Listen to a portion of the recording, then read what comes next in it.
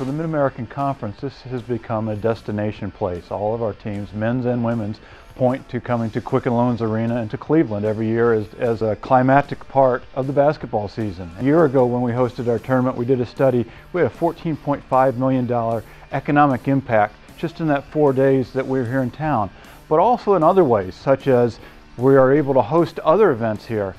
Next year, 2015, we'll host the men's basketball regionals. 2018, we're hosting the NCAA Division I Wrestling Championships here in Cleveland at Quicken Loans Arena. Because of the quality of this facility and the ability to keep this facility at the cutting edge of facilities across the country, we're able to partner with the Q and others in this community and bring events like that here to Cleveland.